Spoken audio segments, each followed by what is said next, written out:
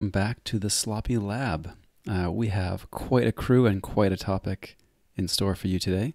So I guess I'll say to Quick Draw, welcome to good evening.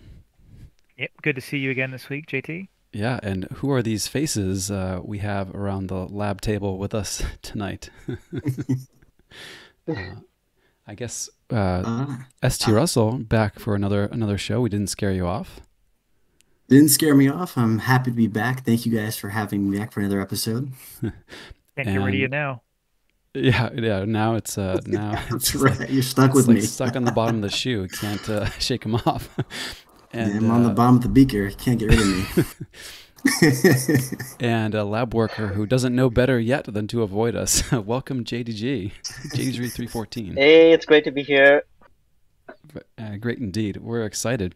So we have three NKFL veterans on the show and one Nordic Hexad newbie, and we're going to be talking Great. Nordic Hexad this evening. So I am the newbie in case anyone wasn't sure. Just want to make that very clear. Trigger warning here. I am going to be the noob on this one, but I'm super eager to hear about this. Like, you guys talk about this format all the time. It's a super cool format, a lot of strategy involved and interest. I just haven't got into it just because of the time zone difference and the commitment for doing a league like this. But that is not for lack of interest. It's a really cool format, and I cannot wait to hear from you guys on this one. yeah, for a game that's dead, there are no shortage of leagues out there. Although I guess you can't really make that joke anymore, can you? It's dead. The joke is dead. The That's for joke is sure. dead. Long live the joke. I don't know, right? Um, Mm. so I guess first things first, then the second things second. That's how these things go. If you switch them, it'd be the other way. Some announcements. I only really had one. We are 1 week into the ABR League. Love the ABR League. And also kicking off, I'm very excited about this, the ABR Fantasy League. And Mm. teased it on the ABR server earlier today, but wanted to share with y'all some of the first kind of results and stats from some of those fantasy teams that were put together. Very fun, kind of fun to see. When we put some of the players in the driver's seat, what lineups they crafted. So I have here revealed with y'all for the first time those lineups and some of the initial stats.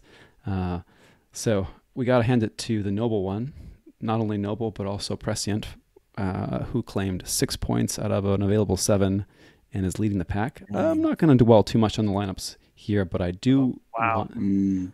yeah, Wow. 30 folks, 30 players jumped in. Quick draw is not your not a great Man, showing.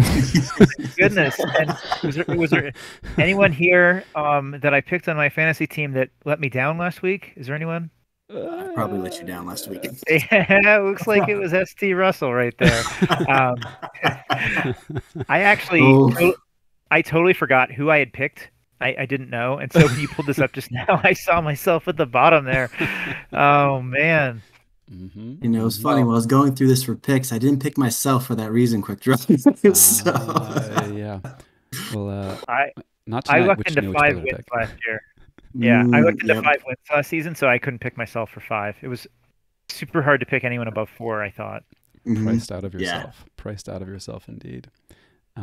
Yeah. So really funny, real fun to see how this shakes out. It's gonna be good times. We'll keep the rounds going. There'll be probably some prizes at the end. I have a few kinks to work out of the spreadsheet. I kind of said that if you were in a match, you couldn't score any points. That sort of a thing.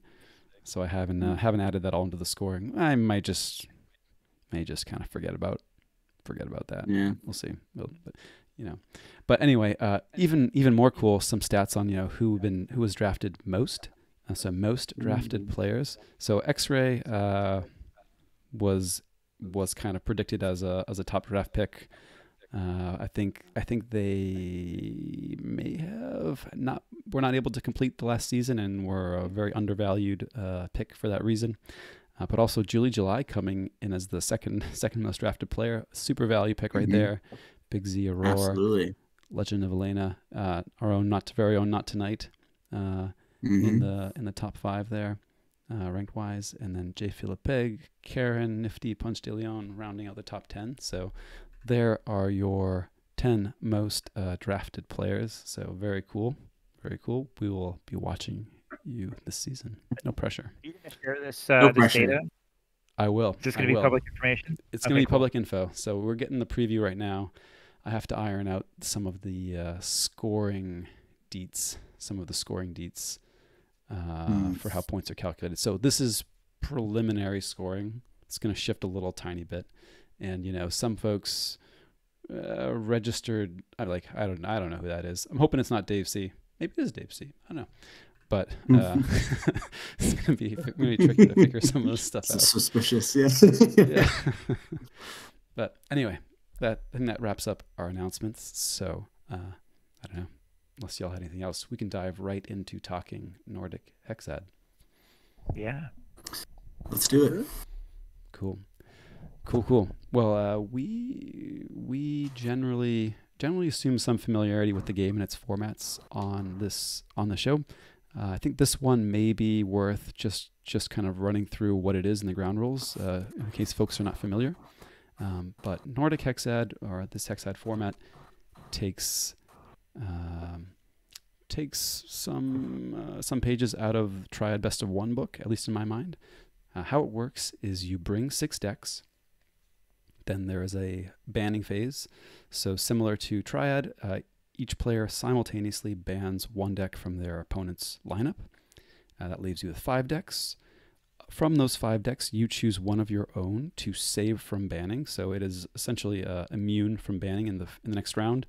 And then you go on, ban 1 more deck from your opponent's remaining 4 that have not been banned or saved, right? So there are 4 decks left that you can potentially ban. You ban one of them. That leaves both players with 4 decks with which to play exactly 3 games. So not a best of 3. You're going to play 3 games, and you can only use each deck once across those 3 games. Make sense? Yeah, it's interesting to me that I think it's kind of cool that you have to play all 3 games, even if there's like a 2-0 to start. More games is better. A little bit more of a time commitment, but it's very cool, and I love that the 3rd game still matters, and you can't just kind of say, well, I lost the first 2, so I'm out. Yeah, I mean, even the 3rd game I find to be sometimes the most interesting, especially as the banning and selection evolves throughout the process. Because you'll see after you play the 1st and 2nd game, seeing what players will choose to save for their 3rd game gives some insight into their strategy into the match. So it's I think we lost Quistra, but gives some insight into the strategy into the match, which I found, which for me, I found the most challenging as my first real season in the Nordic Hexad. So a lot of learnings there for me was figuring out which decks to pick, play first, and which decks to save for game 3. And we have a very important note from Murph in the chat here, and absolutely relevant to kind of the topic of the moment. The standings in the league are not determined by match wins. They're determined by the game wins across the entire season, right? So there are absolutely times, I've seen it each season, where you get to the end and somebody just like needs to win 1 game. They don't have to win the match. They have to win 1 game to make it to the playoff round, or to not get bumped down, or what have you.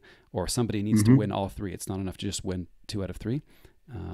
I think this actually happened to me in the previous season. Kind of got to the end and like needed to win 1 win, and my opponent needed to win, or not my opponent, but one of the other players needed my opponent to win all 3. So there's lots of kind of jockeying as you get to the end, and it all comes down to games.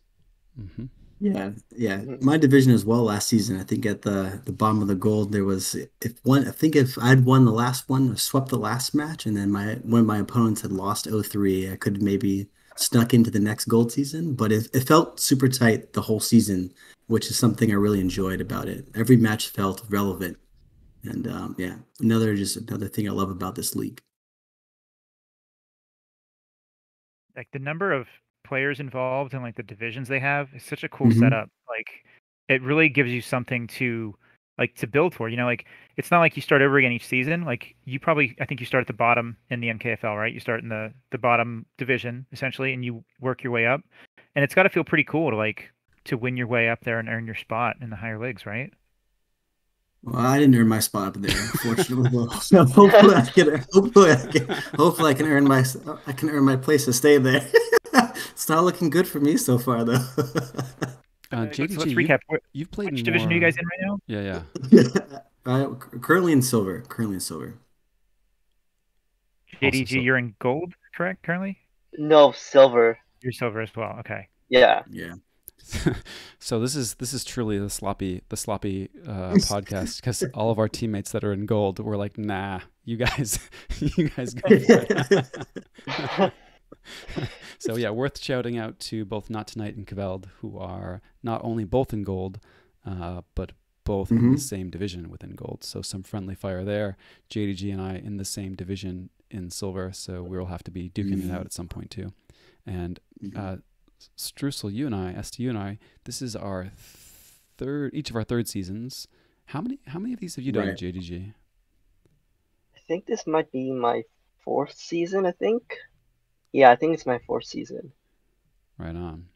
And Right on. and season 16 was a little bit different in that typically they've done this promotion and demotion hierarchy of divisions. So you win a division, you move up. You lose a division, you move down, or kind of finish within the top bottom quadrants, or what have you. Season 16 was a little bit different. It was completely flat with playoffs. So ST and I were both able to kind of join and have a shot at the top tables from the get-go. Yeah, definitely. I think last season I would say was my first real taste of the Nordic Hexad. Their structured leagues, and I think it's really interesting, especially knowing who's in your pod before you even make your deck. Before when you're choosing your decks is also an interesting facet of this league that I feel like I'm starting to tap into now. So you can see who your competition is, what type of decks they might be playing, what decks they played historically. There's some information there that you can gain, which is kind of another fun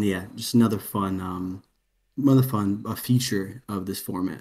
And sort of a meta can even evolve within your pod, which is kind of cool. Mm-hmm. Right on. ST, I think you have a target on your back here, it looks like. Zoc said he's coming for you this season. Let's go. Right on.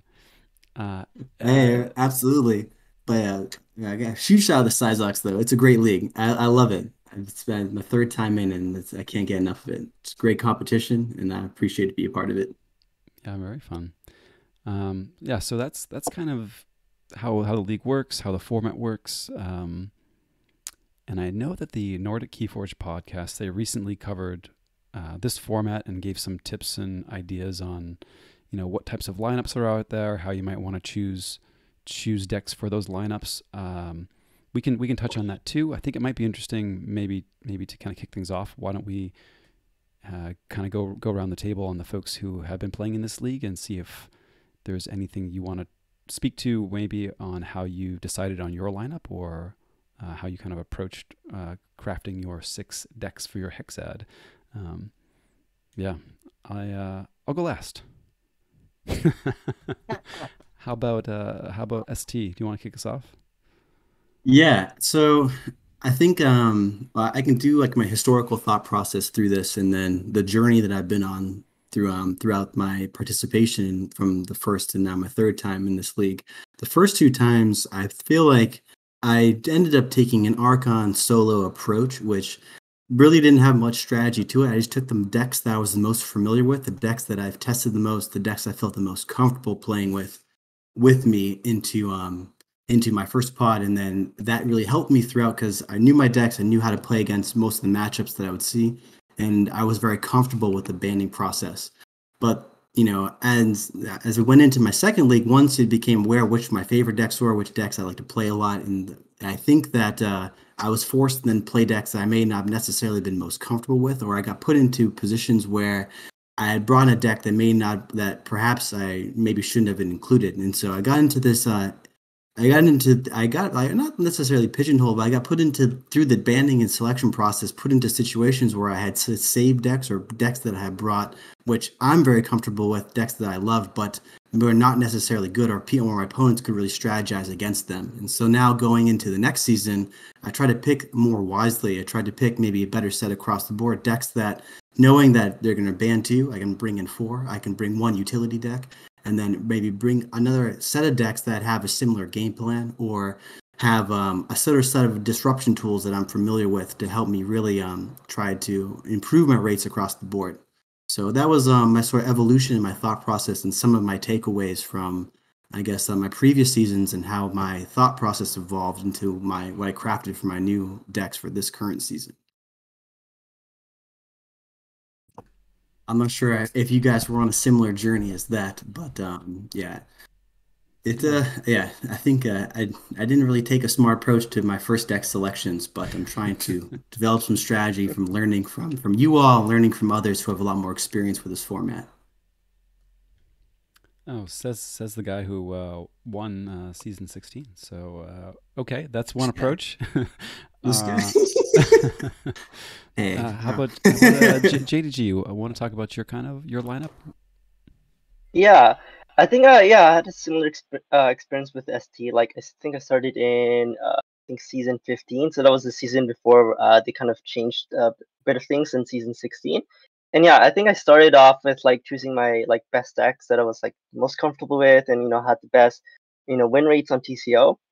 And I found kind of a similar experience where a certain decks that would do better on TCO didn't do as well in the Nordic Keyforge League, and kind of opposite as well. Some decks that didn't do as well on TCO did actually pretty well in a Nordic Keyforge League. So I think like seasons moving forward, I kind of went kind of for like slightly different strategy, where I was thinking of like I guess having certain decks that would do well against certain matchups, and kind of having a variety of different decks in my lineup, like having like artifact decks, or having decks that counter like board-based deck, like having a quick soulstone deck, and then having a deck that counters decks with very low C, and also finding that some decks are just like kind of ban bait, like people just really don't like them, even though I myself wouldn't think that they're a really strong deck. So yeah, I think that was kind of my experience. Yeah, that's a great point about ban bait. That was something I didn't appreciate, but it took me I started to get that hint midway through the last season, where there were certain decks that a lot of players are trying to get to fly under the radar by having higher stats decks to hopefully get taken up by the first ban choice so they could save it. But it was a very, very interesting strategy. So let me jump in here, because last week we were talking about our lessons learned that we each had from different games, and one of the ones that I talked about was always assume that your opponent's better than you and smarter than you. And someone in the chat, it might have been Zoc, I forget who exactly, like said like a good example of that's ban bait. How like ban bait as a strategy, if like you don't have a better option, it's fine. But if you do have like other options and you choose to use ban bait instead, is that really like helpful? So I'm wondering, in this format where you don't have to play every one of your decks, but like say you have like some 93 SAS deck that has a bunch of holes in it and you don't really like it that much, but you bring it here just to try to get a ban. Like, how do you guys feel about that in this format? Because you don't ever have to play it, but maybe if you get stuck with it, you're kind of cornered if you don't want to play it. Yeah, I really felt like that's like a double-edged sword, exactly like what the points that you're touching on. There was a deck that I played last season that I liked, but I didn't necessarily want to play in every match, and it was one of my higher SAS decks. It was Tenebris. And I felt in the first season it was banned a lot, just because it was my highest SAS deck and people were a little scared of some of the disruption tools in it. But seeing that even though I had the option to have Tenebris in my lineup, I never played it. I think people were starting to then ban other decks in my selection, or players were starting to ban other decks in my Hexad, and then forcing me to either play it or stick with the other three decks. And that was a sort of really precarious situation to be in.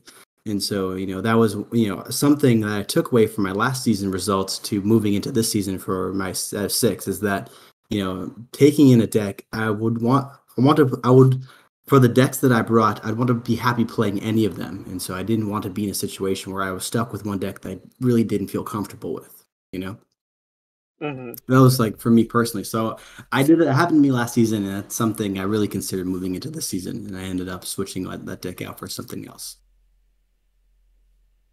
I don't know how you guys feel about that. Yeah, I think that makes sense. Like, I think it's better if you have the option to choose a deck that you're more comfortable with to go over that than having a ban Mm, bait deck that you don't like playing. Like, I think last season I had Sultan Laurent, which was like a double Infernis deck with Eon Infringers, and I think the fact that it had like Infernis kind of served as ban bait tool, and it did get banned quite a bit, because it was one of my higher SAS decks. But like, if it didn't get banned, then I didn't actually really like playing it. Yeah. So I think I would prefer having a deck that I like, that I actually feel comfortable playing, and that I actually like. Mm-hmm. Yeah. yeah, Makes there's a weird. Oh, sorry. Go ahead, Justin. Oh, sorry. Go ahead, JT. I was gonna say. I mean, makes a lot of sense. And looking at my season, I guess 16 lineup, and actually my current lineup to an extent, I had a number of decks in there that, not that I would call ban bait, but that I was imagining would get banned more than others. Um, Yeah. and as I was crafting my lineup, you do some play out some scenarios. What am I left with after some expected bans? And this really gets to the different sorts of lineups that you might be bringing to begin with, right? And touching on what was mentioned in the Nordic podcast that we mentioned earlier. There's the kind of like, these are my 6 best decks lineup, right? That's one way you might approach this. It's kind of these are all the Archon solo choices. If I had to just pick 6 Archon solo decks, this is what I would bring. Okay, this is kind of baseline what I have to do better than if I'm going to try and craft a smart Hexad lineup, right? And then maybe the next type of strategy is I'm going to bring 6 decks that are very specialized. They try and do one thing very well. They try and attack one particular avenue that I can exploit, and then hopefully I've got 5 or 6 of these decks. I can ban the 2 decks in my opponent's lineup that are least susceptible, and hopefully that leaves me with 3 or 4 good matchups, right? And I think those are kind of the, let's call them those are maybe the primary, if I want to draw an analogy, the primary lineups, if you want to think of them like primary colors. And then maybe the other lineups that you could craft, or sort of amalgamations of those two, or take some notes from either of those two. So I definitely approached my lineups in this season and the one twice before, thinking about the decks that I'm left with after some supposed bans, and trying to have the ability to have sort of, maybe not be entirely specialized, but have options for specialization and attacking some very common elements. So I don't think that's quite the same as ban bait, but I think that you can look at your 6 decks and say, okay, these 3 are most likely to draw first bans, or these 2 are most likely to draw first bans. I'm gonna pull up some of my stats here. So ban rate. I mean, have some decks that were banned an awful lot. I think Aslan was banned in all but 2 games. Right, and so I kind of went in saying, like, okay, I'm probably never playing this deck. It just punches really hard and is difficult to deal with. I wouldn't consider it ban bait, but I'm often not thinking of it as a deck that I'm going to be playing. I don't know if does that sound kind of reasonable? Yeah. Yeah. Yeah, that definitely makes sense. And then, like, say, like, so that's like the first ban, Aslan is, and then you choose your safe deck, or say, like, let's say maybe let's go a different way. Let's say that they ban something besides Aslan for the first one. Do you safe it, or do you usually expect them to ban it for the second ban, and kind of craft your safe around that assumption? So this is a great question, and gets really into the theory behind your lineup. Now,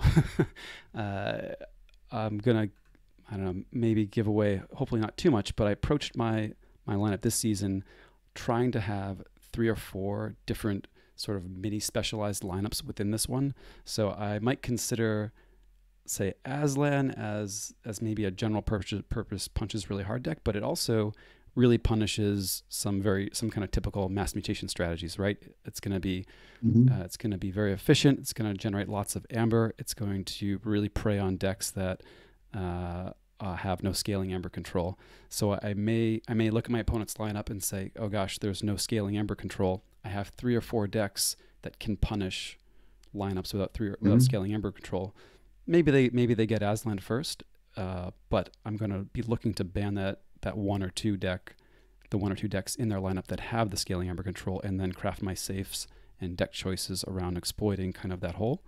And similarly to what JDG was saying about artifact decks, I've got 2 or 3 artifact decks, maybe 2 or 3 board decks, and you're kind of like, well, I can have these sort of mini specialized micro lineups, and then also lean on some of my general purpose decks to kind of bridge the gap. So that's really where I was thinking there. But I very, very often did safe this one when I had the opportunity, and interestingly enough, didn't always play it, even when safed. So it's kind of funny too. Yeah, I have a deck very similar to this in my lineup, and exactly the same thing happened to me most of the season 6 or the previous season. It's a double brig deck, just like Aslan, but just the threat of having it and the potential to play it was often good enough to just help me craft a strategy and never have to play the deck in the during the actual match itself, which was kind of an interesting, just to have it looming in the wings, How do you guys feel about artifact control in here? Do you pay attention to how many of your decks have artifact control, and do you always make sure to bring a certain amount? I'll let JDG take that one. I think my last season I had like almost no artifact control. I think the only deck that had artifact control was Chandra, and it technically doesn't have hard R. It only has the animator, like bouncing deathworks. I think it depends on your lineup and like which artifacts would counter the decks in your lineup. Because I find with a lot of my decks, they tend to be very action heavy decks. So things like a Quixel Stone wouldn't really harm a lot of my decks. Or, for example, Heart. I think most of my decks have a way of handling Heart, whether that be through purging or through exalting. So I think the only artifact that I really worry about is Eden's Jar, just because like having Eden's Jar and just like preventing me from playing like a certain like key card in my decks is pretty harsh. So I think that's the only artifact that I usually worry about. And I find that a lot of people don't bring heavy artifact decks like in their entire lineup. But I think it kind of depends who you're facing up against. Yeah, I'm not scared of artifacts, so quick draw. So I don't typically bring it. Not much. I bring some. I definitely bring some. But to the JDG's point, I bring a lot of decks with Eden's Jar just because I know it draws a lot of bans, and I think that plays into some of the strategy for the decks that the lineup that I selected, and a lot of players don't want to play against it, and if they don't have the artifact control, it can really thwart lots of game plans. How many jar decks are in your lineup, SD? My lineup? Mm-hmm. I'm running 2 jar decks. Mm-hmm. So you can ban both of them if you'd like, but interesting. Seamstress is there, Sounds like a dare. Sounds like a dare. And worth noting too that that in this league you're limited to 1 Heart of the Forest deck per lineup. Oh. Yep. So you didn't know that. Yep. Yeah, and 1 Genka deck too, right? Mm-hmm. Mm-hmm. So there's kind of some restrictions there. You can play as many Quixel decks as you like, as many jars as you like, but those 2 are limited. Mm-hmm. Yeah. Once JDG wins the gold league with his Quixel Stones, they're going to change your rule for that. Well, now I have 2 Quixel decks in my lineup. I played a Heart deck last season, it got almost 0 bans, which really surprised me. I was sort of Yeah. gosh, you're gonna make me sound like a bad player here, but I was almost thinking of it as ban bait. Almost. I was definitely thinking of it as ban bait. If I But ever yeah, join this league, I'm gonna make them limit Whirlpool to 1 per lineup. to 1 per lineup. Yeah. Yeah, interesting. The Nordic players, they have no fear for heart. No fear for heart. No fear But for heart. hopefully we can make them ban Curiosaurus. I am running 4 Curiosaurus decks, so we'll see. Wow. Oh Wow. man, that sounds awesome. It's yeah, personal favorite, but Me definitely too. some Yeah. spice. Yeah. And now in stereo as well, who maybe he'll join us on this show next month. Yeah, also huge fans of Curious Taurus. So I had a question as someone who's not familiar with this. Like, I'm obviously more familiar with Triad, and I'm wondering if you guys can like compare and contrast this format with Triad because it does resemble it, as like JT was talking about earlier. What do you guys see as like the biggest differences with Triad, and does it make a difference if it's like Triad BO3 or Triad Best of One? I think with Triad Best of 3, the banning and deck selection process is much simpler because all you need to do is win 2 games with your remaining deck. So if there's one deck that's weak to 2 of your remaining decks, then you've kind of got the match set for you. And if you contrast this with the Nordic Nordic Hexad or Triad Best of One, like the fact that you aren't playing with the same deck twice kind of makes it a bit more complicated in terms of choosing which deck to play first and which deck to play second and third. Yeah, and I think it also makes the lineup strategy more complex as well. Just having the opportunity of 6 and then being left with 4 decks at the end. Yeah, I think that there's definitely more flexibility there than a regular regular Triad lineup, which I like. If I was going to say the biggest difference between Best of 3 and Hexad, or even Best of 1 for that matter, is the fact that you don't have to play every single deck. And that really creates a lot of room to maneuver, and it takes a lot of pressure off of each of your decks to be kind of a monster in their own right. So you can have a deck in your Hexad or your Triad Best of 1 lineup that is meant to be a role player and come in and hit in like special teams, right? And like come in when the circumstance is right and take down the monster. You slay the monster with your 65 Sats deck because it's like just the right one for that matchup, but you don't have to play it every time and it has to win, right? So you can really get creative and craft these lineups that are, I don't want to repeat myself too much, but some of their strengths rather than defined by the weakest link, and that's really appealing to me for this format. The fact too that you don't need to continue playing with the deck after it's lost contributes to that. So again, you're not kind of limited by your weakest link, trying to have the deck that has 3 bad matchups get lucky so that you can move on and have a shot at winning the matchup is huge. Yeah, so I don't know. I see Best of 1 Triad as a strict improvement. I think we had said this as a hot take. This was Karen's hot take over Triad Best of 3, at least in terms of forces that are good for the game and good for kind of this type of match. Not that Triad Best of 3 is bad by any means, just that I think I enjoy that the dynamic a little bit better, and I see Hexad as kind of a Big Brother evolution sort of thing, if you will, of Best of 3 or Best of 1 Triad.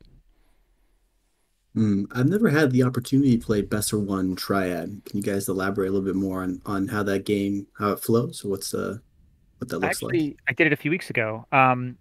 Joker over in the Vault Keepers server, he hosted a Best of 1 Triad event one night a few Fridays ago, and I really liked it. He was, I think it was like the day before the announcement of like the changed formats. We did this, and I think I'm trying to like go back in my brain what it was like. So I brought 3 solid decks. My best deck was banned, I think, twice out of 3 games, or twice out of 4 games. I managed to play with it one of the other times and won with it pretty well. But I also kind of went to a similar strategy you guys were talking about, where you have like this utility deck in a triad best of 3. Sorry, triad best of 1. In a triad best of 3, you can't quite do that, because if that utility deck gets a bad matchup, then you're just kind of out of luck in a best of 3. But in a best of 1, I allowed myself to do that, and it really paid off, because I didn't play it one time in one of the games that I had it available, or 2 of the games. But then there was another one when I chose a ban from my opponent, and then I thought about the other 2 they had left, and I thought, yeah, this is a pretty good niche for this here, and I went with it, and I won with it. So it kind of had that same feel you guys have been talking about, how you're able to have that toolbox deck in a best of 1 that you can't really have in a best of 3. This was my biggest downfall in the previous season. So season, what are we in? We're in 18 right now? Yes. So season 17 was not a great season for the Russell brothers, not gonna lie. But I think my biggest, I have my lineup here. Lots of excellent decks in this lineup. All these decks were excellent. I did not make great use of my utility decks. So I have this one deck, Porta Drain, which had some of the best results over the course of the season once I was convinced myself to play it, even though it struggles the most out of these 6 in kind of open competitive TCO, right? So if you looked at the open competitive TCO rates for this deck, not amazing, but within the matchups and the bannings that I was able to craft, like it was a linchpin of the lineup.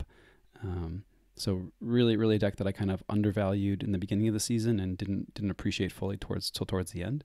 And that compounded with another kind of rookie mistake, which was that I had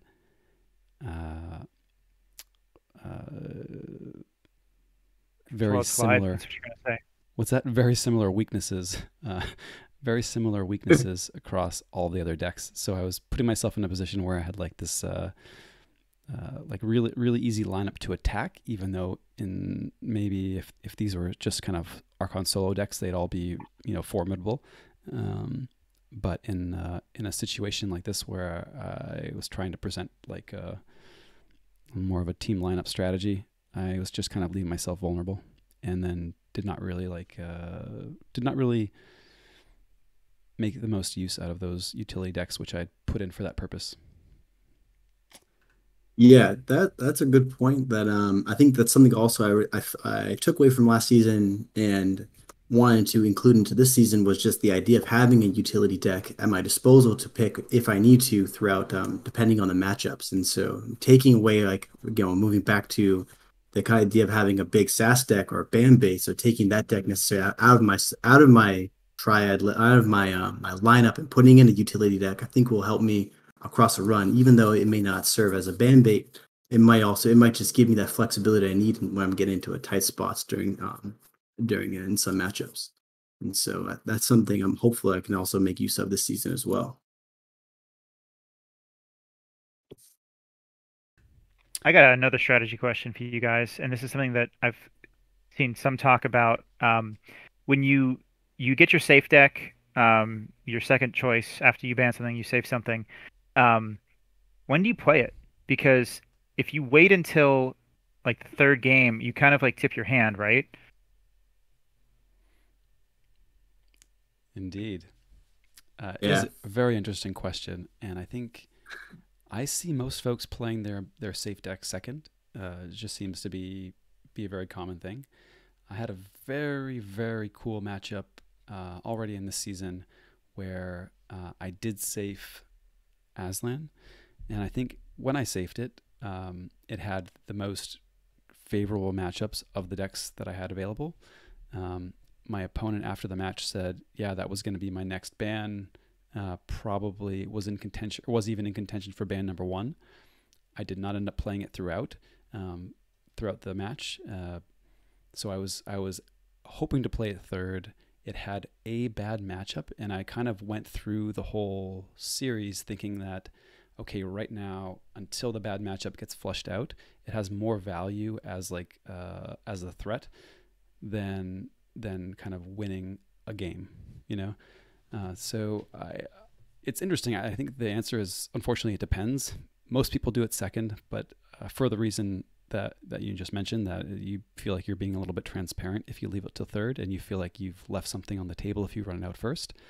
But I think you really have to. Consider, you know, the matchups that are still left to be played, and it's a shifting kind of shifting battlefield, as it were. I don't know. Have you guys ever come into situations where you didn't end up playing your safe deck, or do you tend to find yourself playing it in the same slot each time? I ended up playing. So I was playing it as as JT noted, as in the second match. A lot of my game or matches when they would ban one deck, I would save like a true loser, like a Nazlan like deck, and then I would have this deck, and they would end up saving a deck with, let's say, scaling Amber Control. And so they're playing this match of we're playing this game of when do we play True Loser? Is it going to be game one? And then, or is it going to be game two? And I was most notably defaulting to game two, and I was losing a lot of those matches because I was playing my save deck in match two. And then what I found was that if I could start by playing more of these mind games throughout the match, it actually served me a lot better. And especially even not playing it at all was very helpful. I'd end up getting to game three, and then knowing that which deck my opponent needs to select just in case I do bring, a Nazlan like deck to the table. I can then instead have the pick between, do I actually want to play this deck, or do I play the utility deck that I've saved that hopefully try to counter the deck that they're trying to use to take down like an Aslan like deck. So I thought that it definitely, yeah, being more flexible in when to play these decks, I think brings another element to this Hexad that I didn't appreciate in the last season, that were some lessons learned for me moving into this season. How about you, JDG? Do you tend to play your safe deck in the same spot each time, or do you move it around? I think I move it around. I think it depends. Like if it has, like if I'm trying to get a certain matchup, like let's say a quick Chandra, a quick Soulstone deck against some of their other decks that are weak to it, but I know that there's bad matchup for it. I might start with my safe deck if I know it, like if it will do well against most of the other decks, because I usually save like an all-around deck that usually does pretty well against most matchups. So I might start off with that first just to see what they decide to pick, if it's a safe matchup. But sometimes I do try to save it last. So it kind of depends on the matchup and what your opponent is bringing. So you're not afraid of playing at game 3 and having them like being able to predict that that's what you're going to play? If I know that my safe deck does well against all of her decks, then there isn't really a concern for that. Yeah. It's only if it has a weakness against some of their decks where I might consider maybe playing it first. But like also like sometimes they might play that, like there's definitely mind games where they, like if I choose to play my safe deck first, they might predict that and choose a bad matchup for it. So it is kind of tricky deciding when to play it. So now you guys have to do the exact opposite next match you play. So ST, you got to play your safe deck first. JDT, you got to play your safe deck second. And then I guess JT, you got to just never play your safe deck. Is that right? I guess, but now I'm being predictable. I think the true like far right of the bell curve play is to just randomly decide all of the things at each point along the way. You know, maximum chaos. I like it. Maximum chaos, indeed. Actually, it's not a bad strategy if you like just straight up tell them like I am literally rolling a die to see when I play my safe deck. Mm-hmm. Just so they can't like try to game you. You guys ever played a game called Skull and Roses? I think it's probably got a few different names, but you basically get a deck of cards, and you have some red cards and you have some black cards, and everybody gets, I think they start with a hand of 1 red and 3 black, and you choose one of your cards to put out, and then the object of the game is just to go around and select only black cards. So if somebody has a red card, it's like a bomb and you lose, and you don't want to reveal red cards. And then as you're playing this game, this is kind of a long story, but it is relevant, I promise. You're playing this game and you notice patterns in people where like Yeah. this person always puts out a black card. This person Mm. always puts out a red card. There are some people who play this game who literally do not look at what they put out and they just shuffle it in front of everyone else and they throw it out there just because they don't want you to have that predictability with them. And that's kind of what you're suggesting here, JT, perhaps, is to like make sure it's known and make it clear that you like they cannot predict which ones, you cannot be gamed. And maybe even that alone is a mind game. That alone, the mind games within mind games. I love it. One of my matchups last season, shout out to Hydro for crushing me last season, was against Hydro. And I went full try hard on my preparation last season. And I like game planned out all of the bans, contingencies, the deck selections, and the matchups I'd be left with. And when I was planning for Hydro, a big factor in my criteria was, and I don't even know if this was part of their thinking or not, but a big factor in my criteria was they're not going to want to be predictable. And I was banking on them making different deck selections than they did in the previous season. I got the matchups I wanted, still got crushed, but what are you going to do? And you lost the low curve, is that right? That I lost. I didn't lose the low curve. I didn't have the pleasure of playing the low curve this time, but I remember I lined up Spike Blaster with their with Hydro's rush deck, the like library access rush deck with no amber control, and I was like, this is the matchup I wanted. I feeling great about it. Got smacked. Yeah. So what are you gonna do? Great player, good decks. Only so much you can do. Yeah. Random all the time. That's the takeaway. Roll the die. Roll a die. Just let fate You're decide. not wrong. Mm-hmm. Yeah, you're not wrong. Mm-hmm. We'll see how it pans out for me this season. Yeah. So let's see. From the Sloppy Lab work, we have, I think, 3 people in silver and 2 in gold. Is that correct? Mm-hmm. I believe that's right. You're not playing. Stereo's not playing, and I don't believe Crusader is playing, though he may be under an alternate account or something. I'm not entirely sure. He's shifty like that. You never know. Very shifty. Mm-hmm. For all we know, JDG could really be Crusader. I mean, how would we know otherwise? Have you ever seen them both in the same room?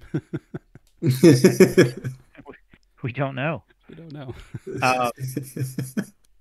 Do you guys have any other like strategy aspects of the Hexad that you want to bring up that we haven't talked about yet?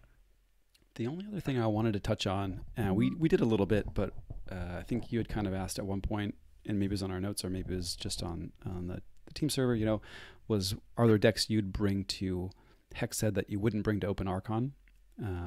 Yeah. And I do feel like we touched on that a little bit, especially if you're trying to craft this specialized lineup.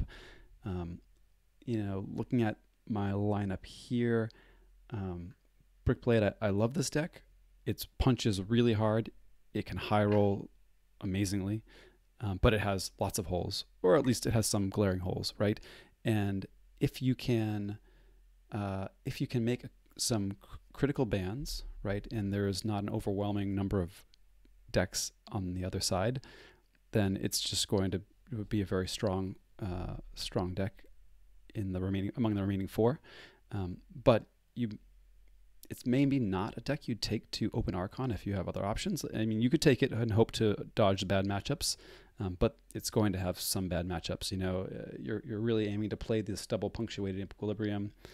Seeing first turn autoencoder is just really sad times. You have very low board control. So there are holes, but there are things that you can craft around, and it can be part of this larger picture that you can orient towards. So I mean, looking at its stats, I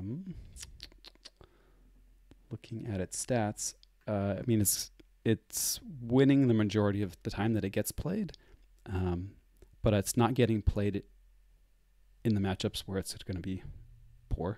I mean, ideally, right?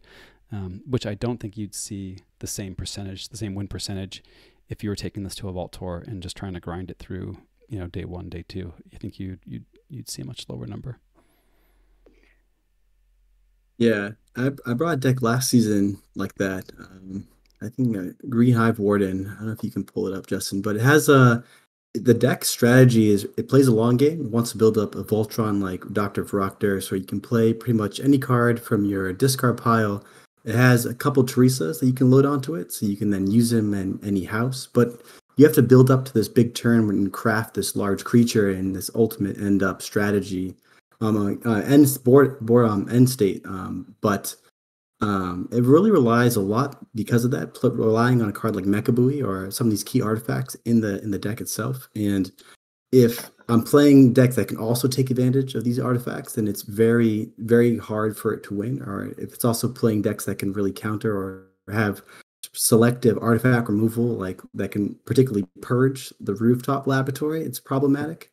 So I end up I like having it here as a utility deck. It has lots of great board control, has lots of good amp control. It has a really nice end game strategy. But if I took it to an open Archon event, it would may not fare very well because there are definitely lots of game plans that can really hurt it, especially in a lot of Infernus-like strategies can really just prey on a deck like this, and it can be pretty challenging. Pretty challenging. So I like to have it as an option, but I don't necessarily want to play in every matchup.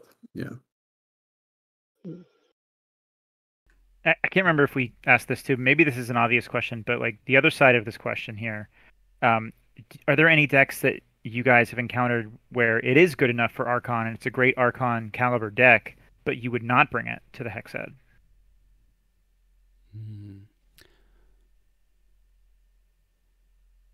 I'm guessing the answer is no. It's interesting. I was gonna say yes. I don't know, JDG, do you have anything there that comes to mind? I'm still crafting my answer. Don't think so. I think most of my Archon decks I would bring to Hexad. So I think I shared this with y'all originally. I started with a list of I think 10 potential decks for this season. Maybe it was 11, maybe it was 9. I can't quite remember. And ended up trimming down to these 6 that were here. No, not here, but here. So these 6 from the 10. Some of the trim decks were decks that I would have been more likely to take to Archon solo,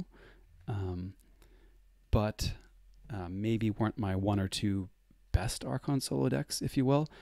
And I thought that the lineup as a whole was stronger with some of the more specialized decks in there instead of another one.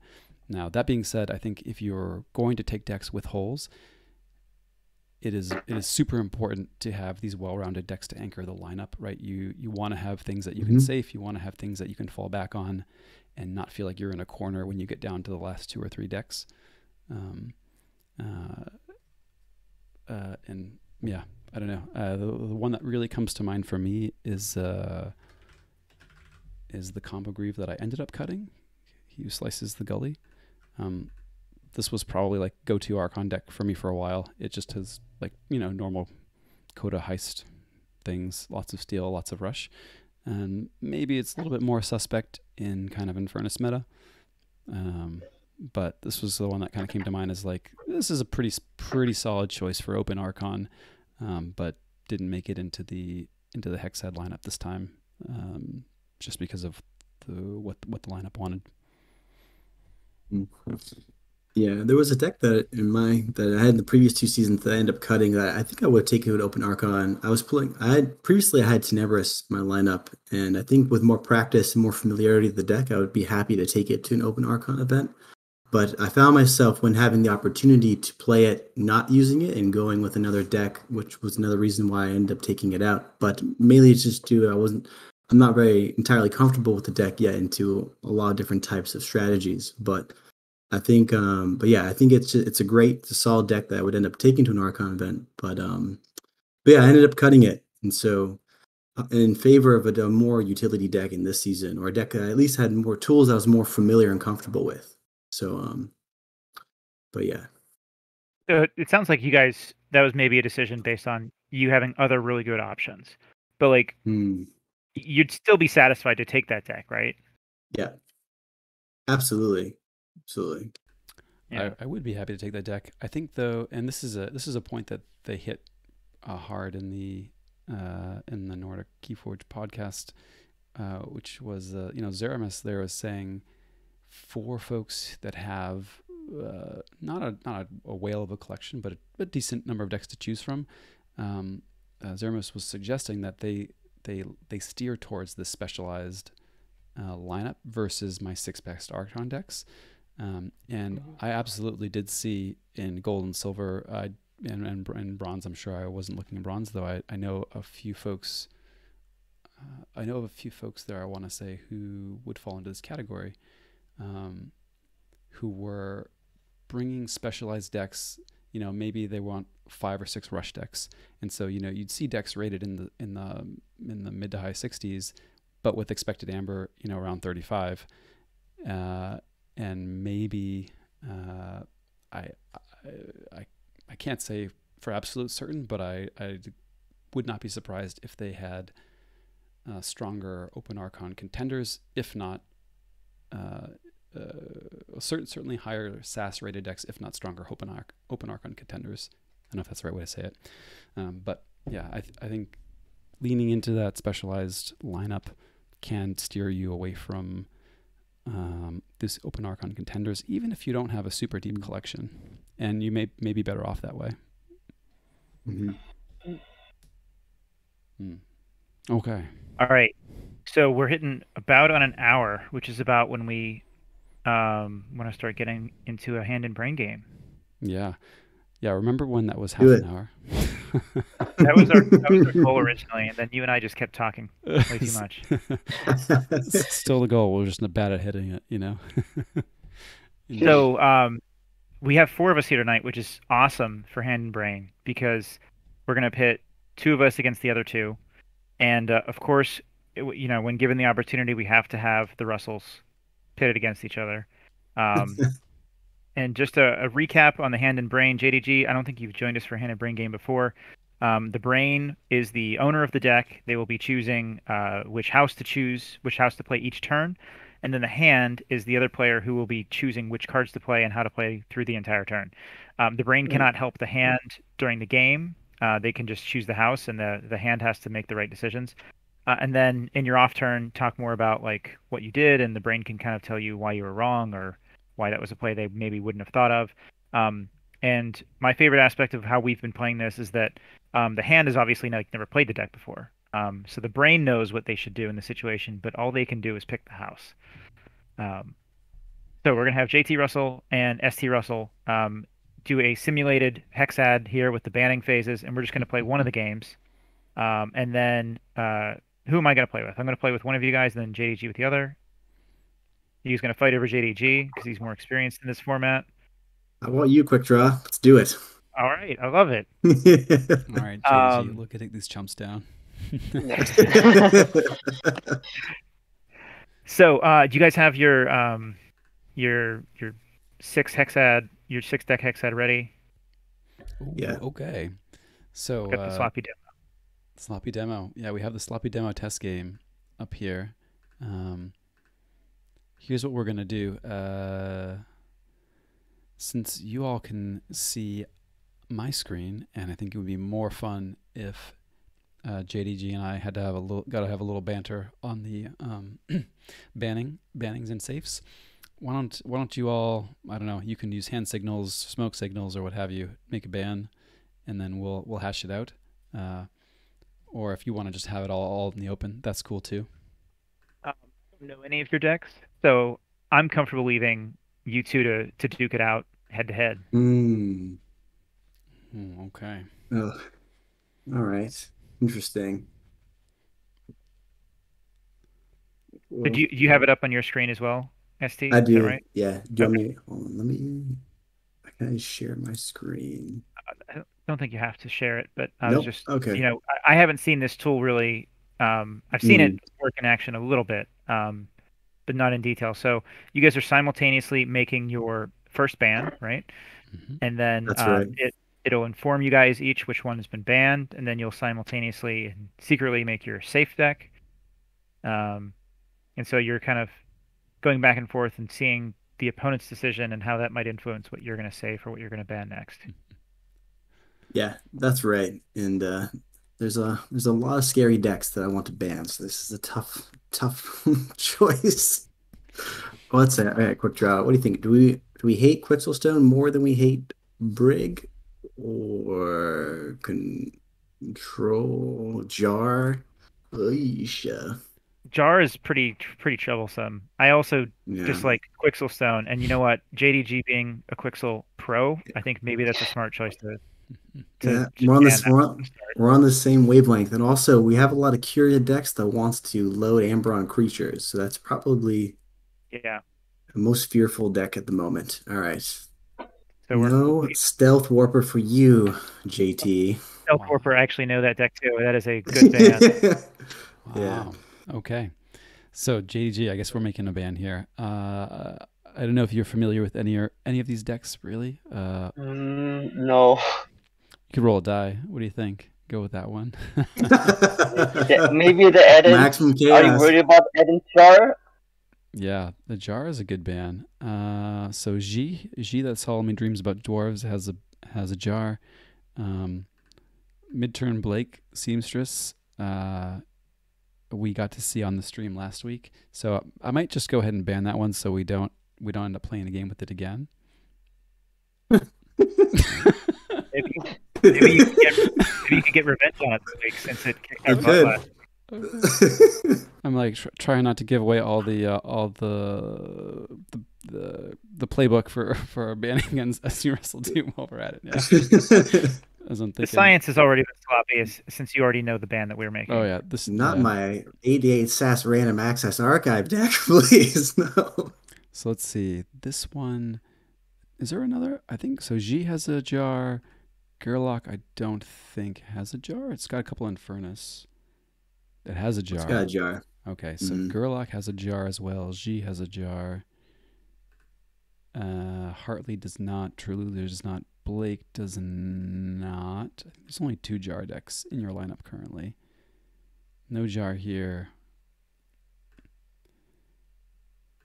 Chrysanthemum, no jar. Okay, so for banning a jar deck, we're between G and Gerlach. Let me close these up. They're both fine choices for bans. I think G also has them for Captura and Curiosaurus. Yeah, okay. Yeah. Yeah. I actually played both of these. You know, a while back I was testing out some decks to borrow for a Vault Keeper event, and I tested out both of these. Perhaps an unfair advantage since I know the deck. Just ban it.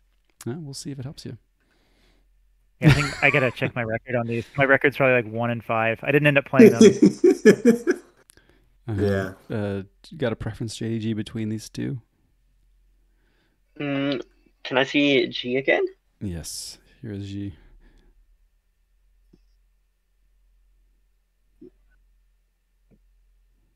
Are we worried about Curia and Amphora, or? It is pretty worrisome.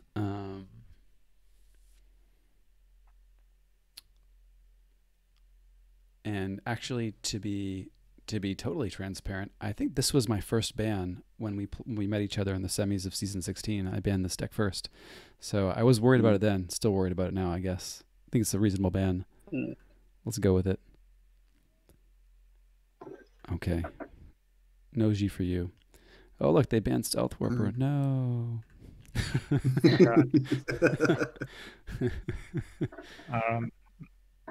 All right, so safe deck. I'm going to defer to you. All right, I feel like we don't have to play the safe deck here, right? Like that's true. I'm gonna give you a little flavor for each one, and then we can see whichever one strikes your fancy. We'll save that one. Hartley is like board vomit. It's gonna play almost every house every turn once it gets on the table. Chrysanthemum is a combo deck. It's gonna Blake is just utility control, and True Loser is a double brig. So, which one of those tickles your fancy? Combo. Combo it is. I love combo. I don't know what combo this is, but I like combos. Well, it's a spicy one. Oh, the spicy It pizza is. combos. Is that what they are? It's quite triumphant. All right, JDG. It's a Uh, triumphant I deck. think I don't think I have to sell you on this deck. Oh yeah, that's what I was looking at. Nice, nice, Yeah, I'll be fine saving this. nice.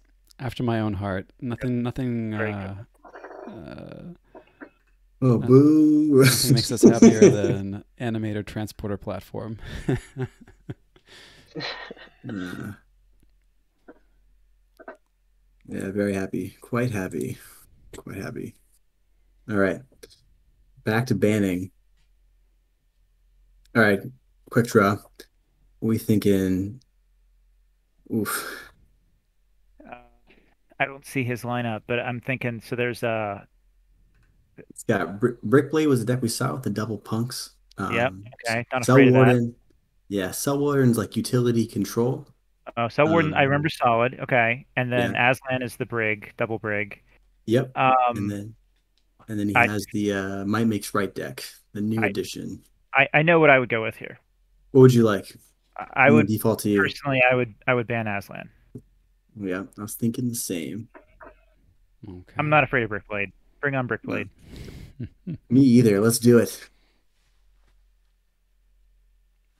Okay. So we still have a jar deck that we could ban.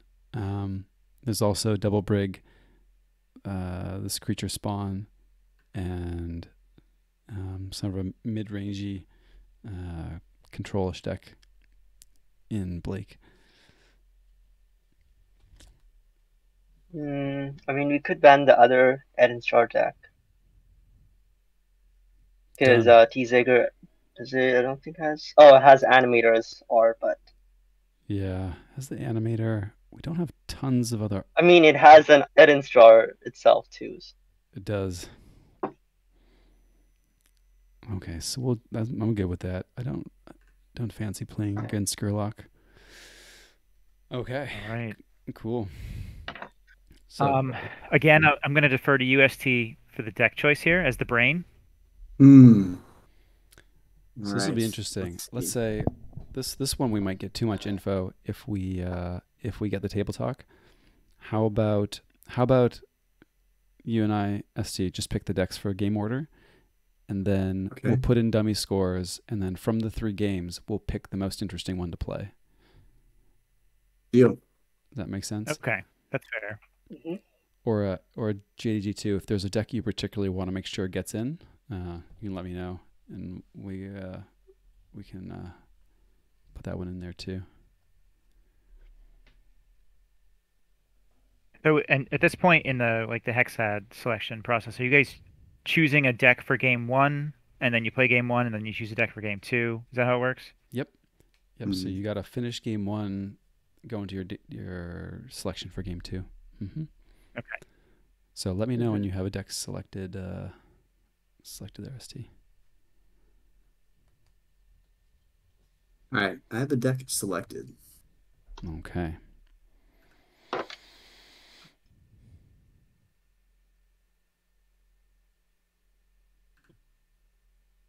Going with Lorian.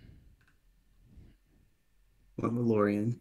Nice. Ooh, Lorian versus Hartley. That is going to be a quick game.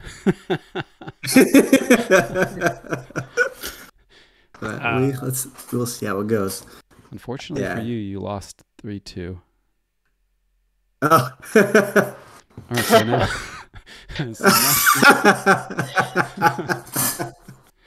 so now we're Now, starting okay. for game 2. Yep. Mm-hmm.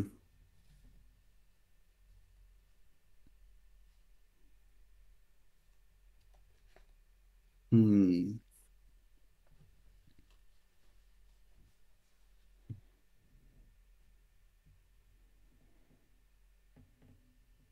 All right. I selected a game for game 2. All right, so guarantee you here, JDG, that under normal circumstances he would go with Seamstress, but he didn't because we just talked about it. I'm gonna go with Lighthouse Dock. So you always got to pick your safe deck in game two, right? Okay, True Loser versus Lighthouse. Interesting. Very interesting. Mm, We'll give you this one. 3-2. 3-2. All right. Okay, cool. All right. So let us know when you have your deck selected. I mean, when you have your deck selected. All right, I selected my deck for game 3. Okay, so we're gonna play Brickblade versus Seamstress. Oh my goodness. Oh my goodness. Okay, so Chrysanthemum versus Brickblade. That is interesting. That is interesting. Interesting matchup. So we have I gotta pull up these decks so I know what I'm getting myself into here. so we have three Yeah. matchups to choose from. Hartley versus Lorian. So Hartley is all efficiency, spamming creatures, not much Ember control if I'm remembering it right. Lorian is much of the same with some key cheats in there. So then we have True Loser in game 2, which is the Brig combo against our control. Promises to be a spicy, grindy match, almost certainly. Mhm. And then we do have the Jar, though you have Shark, so that's interesting. Mhm. And then game 3, Brickblade is creature spam, double punctuated equilibrium, triple Kirby against Chrysanthemum, which is going to make a decent board to look to combo out, and notably has things like City State when our board wipes are Axiom. Yeah. Yeah. Mm-hmm. Although my board wipe is also Axiom, which makes for an interesting matchup. It does. So I guess, does any of those matchups in particular appeal to you, Quick to RJDG? I think it's a lot for me to analyze to say, so I will again defer to you guys here for the choice of Yes. what you think would be the best. All right. All right, JT, what do you think? Which matchup seems the spiciest to you? We go. I'm personally leaning towards either game 1 or game 3 would be quite interesting, but I'm happy to do game 2 if that's what you want to do. You sound like a man who doesn't want to get smacked around in game 2. Let's do game 1. We've already gone kind of long here. Let's go right for Cool. the sharp matchup. Yeah. All right. So, JDG, I'm gonna start a game for us, and I'm gonna load Empiricist Hartley for game 1, and you're going to load. Which deck? What was the game 1 deck, JT? So we had Lorian Il Puro, Ministro. Okay. Okay. So might be easiest if I join. You'll have to dictate the actions though to me. So that'd be easier. Or no. Actually, yeah, JDG, you make the game. I'll join. Just make sure that whoever makes the game has hands revealed. You can make the game. So show hands.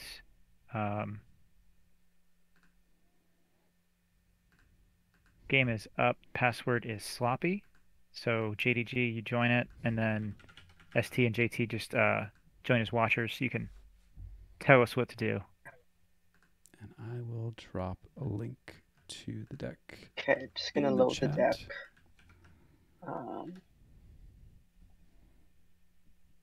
Drop a link in the chat if that's helpful. With the hands shown to spectators, obviously ST will not be looking at our opponent's hands, and JT will not be looking at my hand. And then I think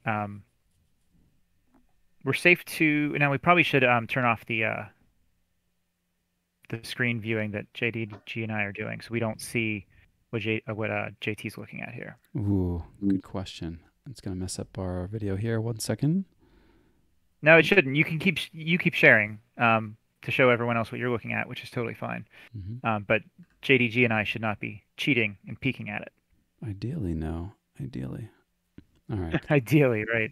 Yeah. All right. Honorable lab workers. All right. So let's make sure we pick the right decks here. So we've got Lorian, and we've got Empiricist Hartley. Okay.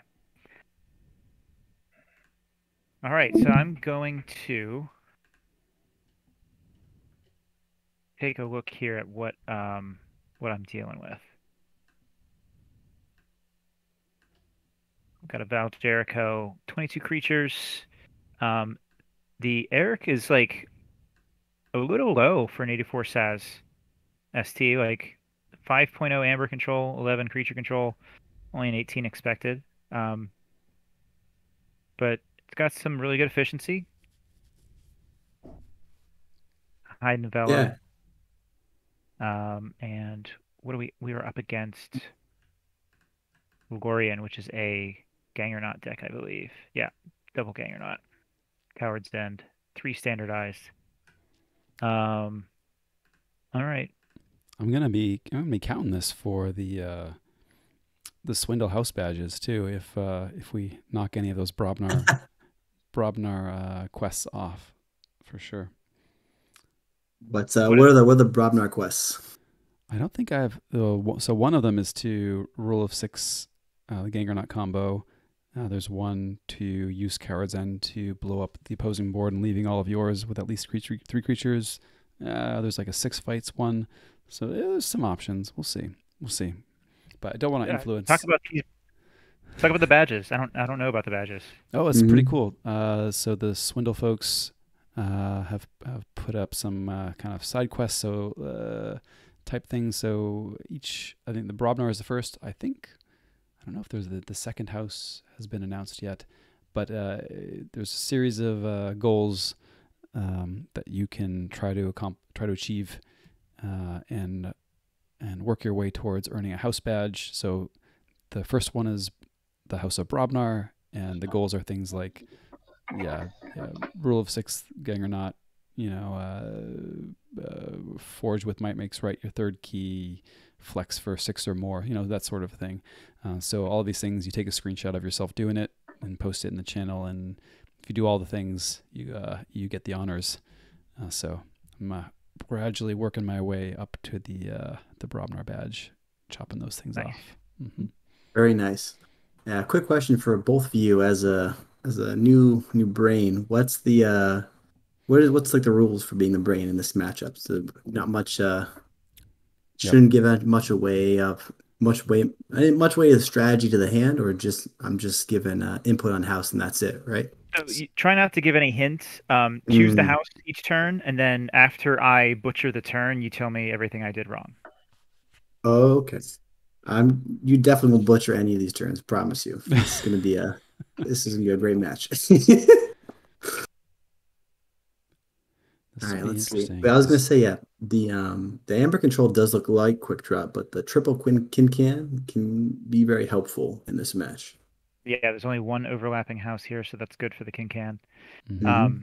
He's got a lot less Amber control than I do. He's just got a Grok and a Mars needs Amber, so I got to make sure to not keep any damaged creatures on the board. Thankfully, it's a lot of small creatures until I play the Fittest, but something to keep an eye out for. Yeah. You just gonna leave cowards around? You only want cowards? Is that what you're saying? Maybe. No cowards in Hartley, buddy. No cowards in Hartley. It's either who chooses the mulligan? Does the hand or the brain choose? The brain chooses mulligans. Yep. And Okay. I don't know if I may have been disconnected. I'll go redraw. I was disconnected as well. Okay. Back in. All right.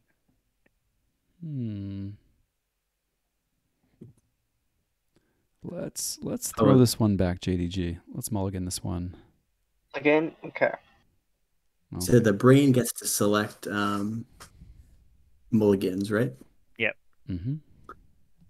Let's toss this one back too. Okay. I'm really liking our board control in this matchup. I think that's going to be hopefully real helpful, but we'll see. Hartley really does keep spamming out creatures. Interesting. All right.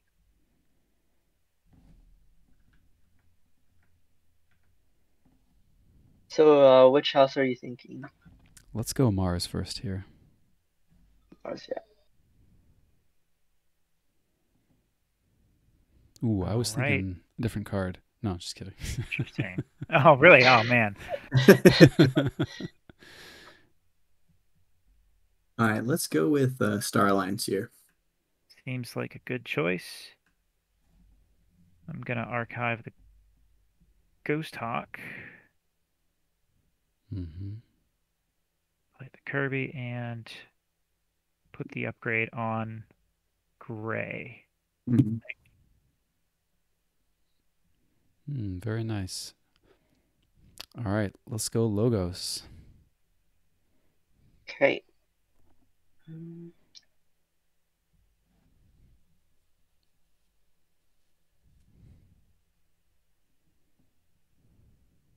Yep, that was expected.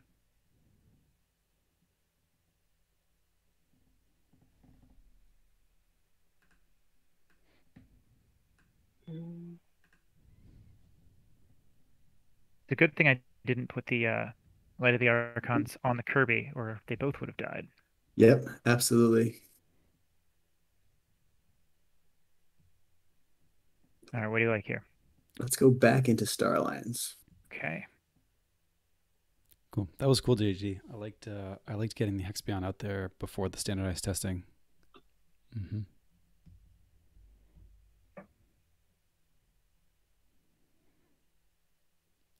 Ooh. First Kincan. Mm, This is the tough call now. Mhm. Discard it. What he's got back here. I'll I'll let you criticize me, but I'm gonna send back the Igor as well. Mhm. What do you think of that? I actually like that a lot. I think we just saw him go into Logos, so I'm not expecting him to go back. And if he does, we still get the Kincan trigger, so a Yeah, little the, more extra amber control. the Kincan is what did it for me too. Hmm. Hope Murph's watching. Let's go Brobnar. Problem. Okay.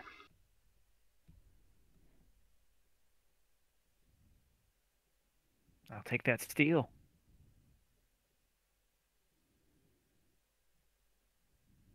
Oh, I guess.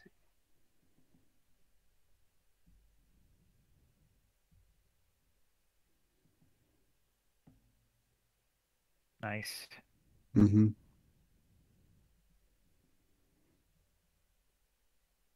Oh man, that's an early combo. Drummer not go Burr. So that's one of your badges, right? Ooh, yeah. Oh, Not gonna assume any decisions here, but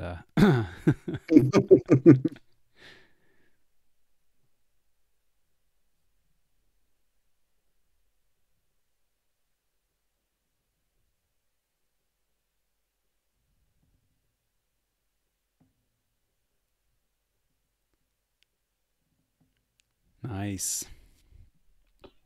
Very nice. Let's go into Untamed here. okay. All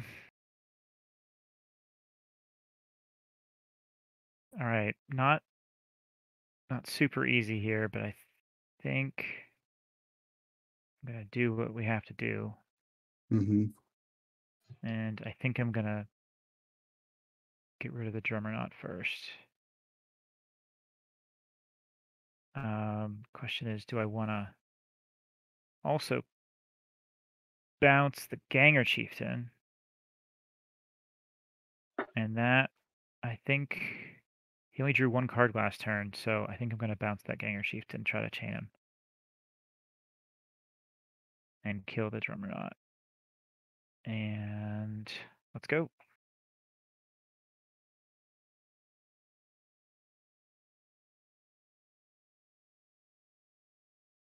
Should I have bounced the Bramo too? Was that a mistake?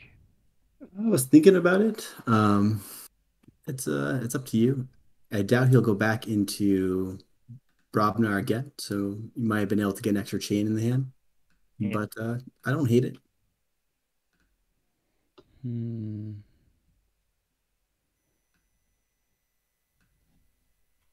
I guess it does mean that he can kill both of these creatures here. Yeah. If he kills the mustic, he will give us a key. First blood. Good point. Hmm. Ooh, tough one.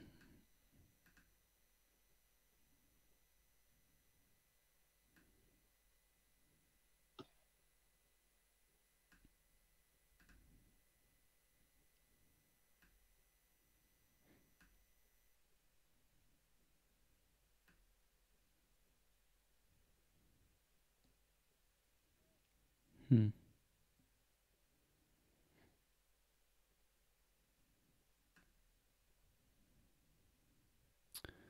Let's go. Let's go logos.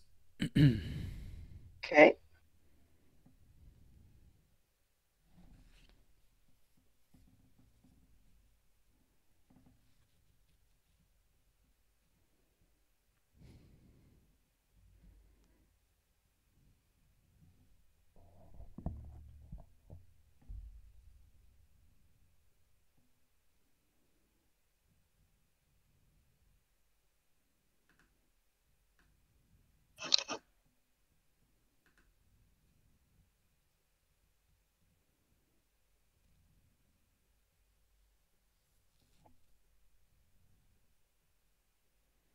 Oh, he pitched the might makes right.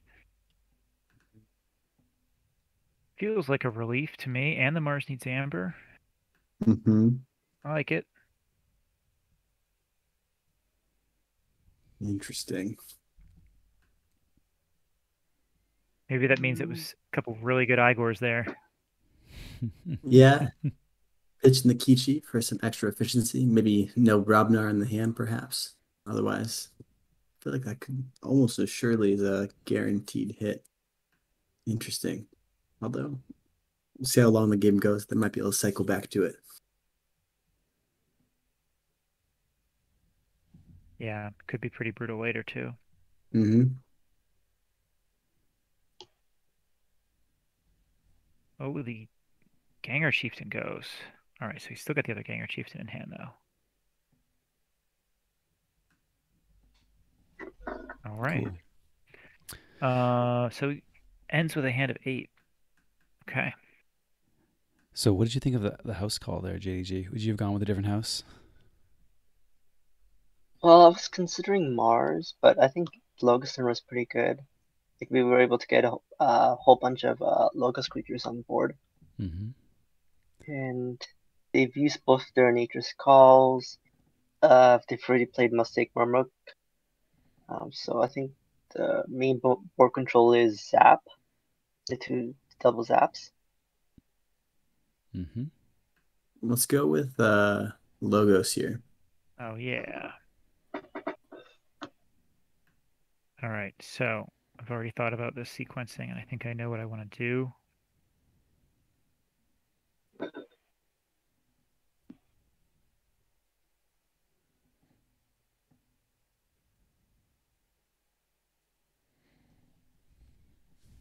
Oh wow.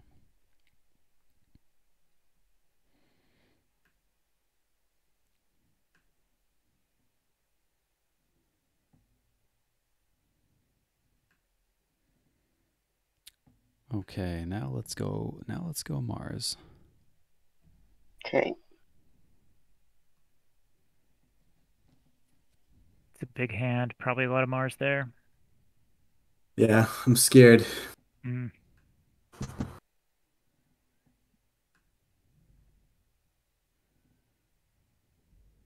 Yeah. I Hmm.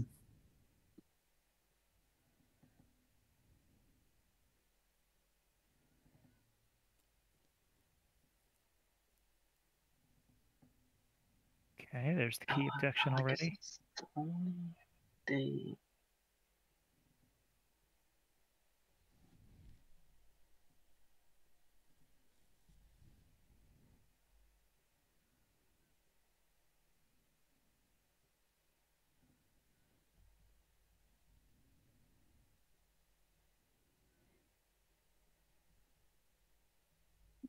Destroy them all. oh Okay. crap. I messed up that sequencing. All Okay. good. All good. So far, I'm pleased with the lack of value from some of these. Hmm. Oh wow. Oh, All right. I feel like we dodged a bullet that turn. We definitely did. Um, hmm. All right, we'll see how you feel about this. We're gonna go untamed here. Yeah, I think that's Interesting. largely what I was thinking too. Okay. Um, and I am going to take the archives. Yeah. Got that ghost talk coming And back. yeah. Um, all right, let's start with the ghost talk. And we are gonna get a couple good reaps in here and archive something. Um,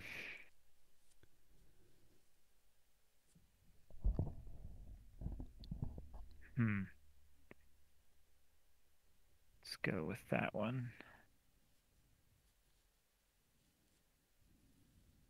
Get some skirmish out there. Let's see if I want to fight or reap here then.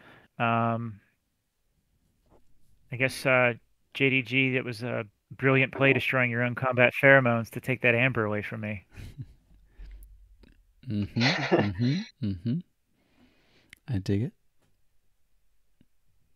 Um, yeah, I think I'm just gonna reap out here.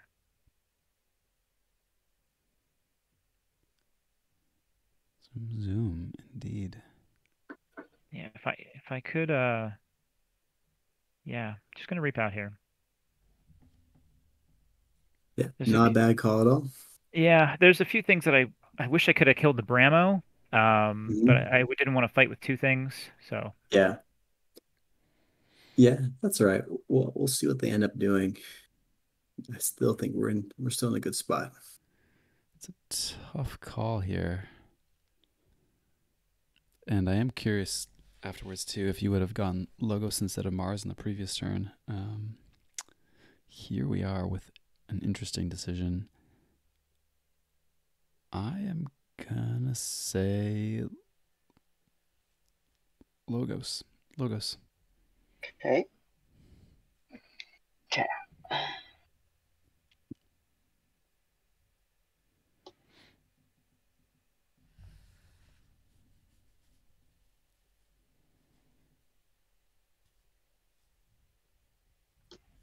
Let's do this.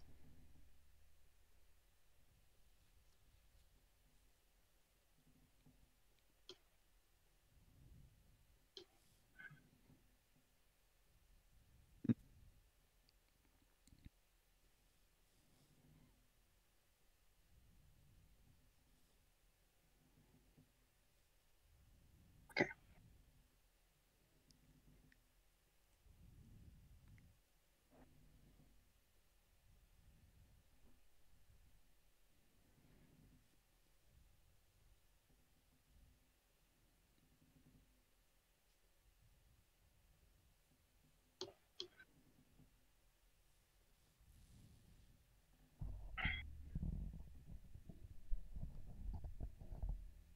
Okay.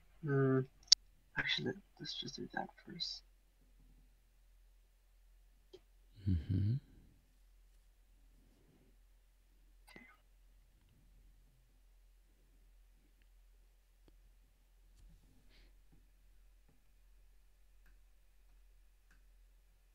okay, so shuffles everything back in. That's Hmm. a good point, but discarding the might makes right earlier, it just comes right back. Right, definitely. Hmm. See what else they end up doing.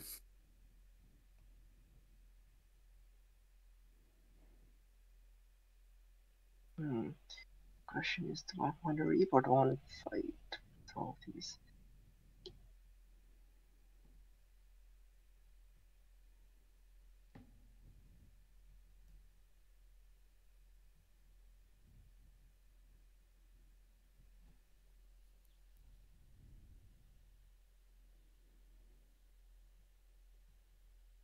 Okay. Actually, I will do that.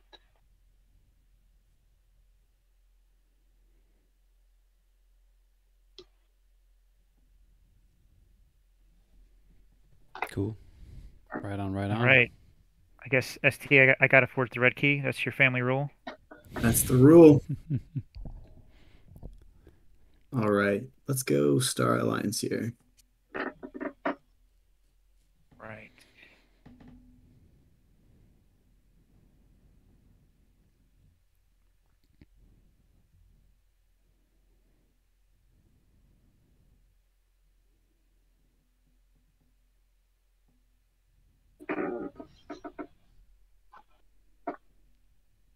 Very tough here. There's so many different ways I can take this one. Mm-hmm.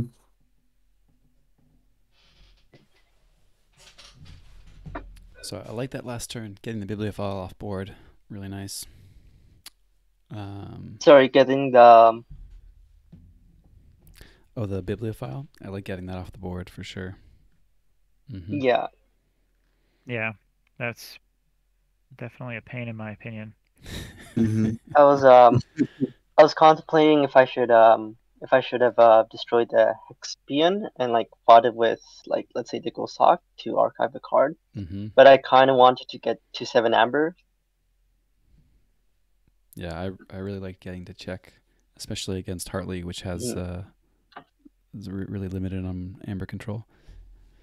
Mm-hmm. And we see them going to Star Alliance. Decent chance they drop a King Can on us, and we get to call houses with impunity.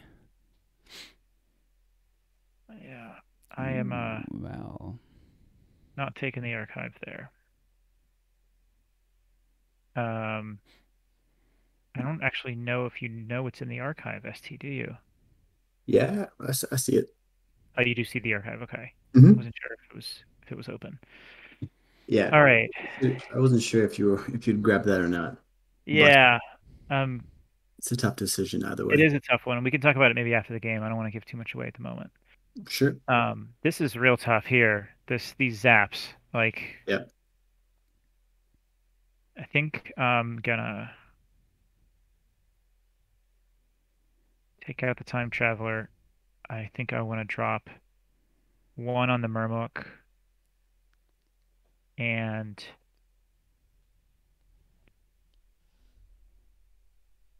I got one more here. I think I'm gonna drop.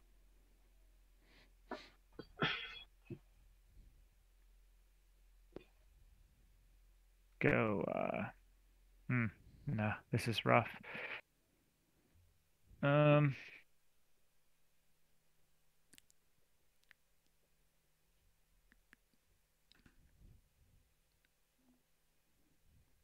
put one on Igor, and then I'm gonna play the other zap. Get rid of the Igor Not my Igor. and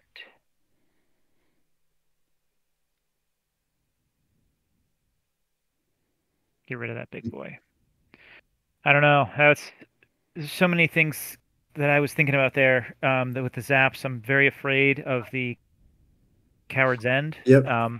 I thought about putting a few pings on all of mine, but I needed to bring down his board a little bit, I think. Yeah, I thought you played that turn very well. Grabbing the stealth mode out of the archives was like probably the biggest decision you'd have to make, whether you want to save it for later or play it now. But Yeah. I like the choice to save it. I think that especially, not really sure when the Might Mike's rights didn't come back around. So definitely Yeah. want to hold it, and so we can try to sneak in key 3 if we get the opportunity.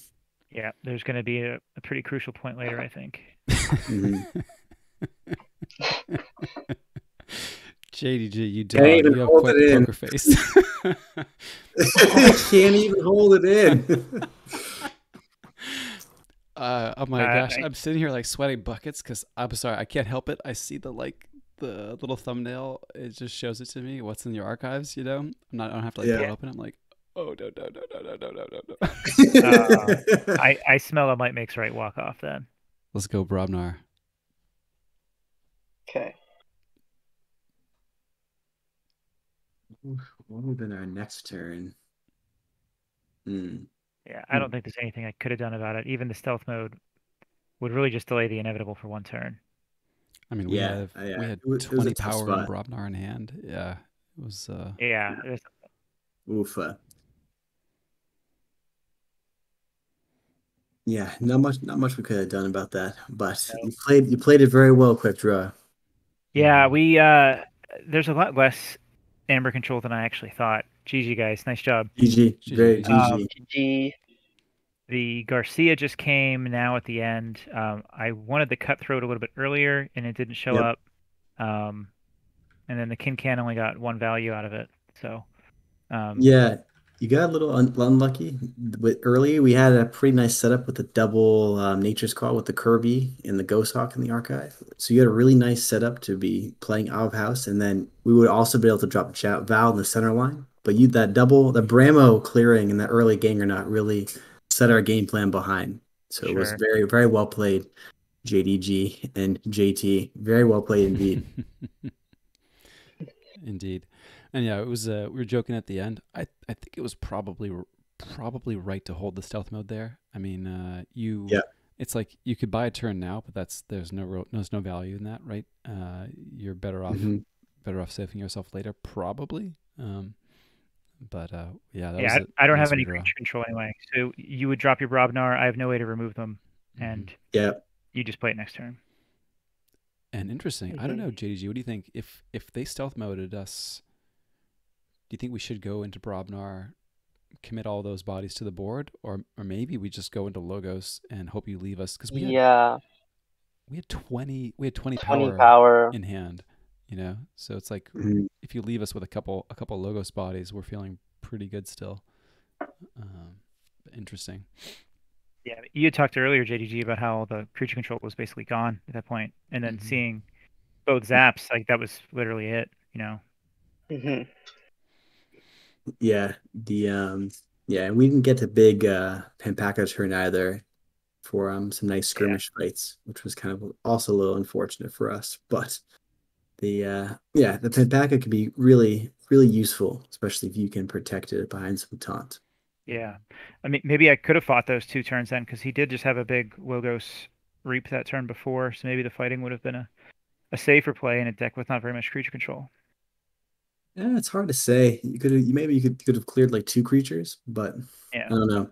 I think yeah, you're stuck between a rock and a hard place at that point. You kind of want to keep pushing Amber, especially because it felt to me like we felt behind an Amber in the early game. So That in gang or this not, race, I mean, yeah, a 6 Amber swing in a matchup with very little Amber control is pretty huge.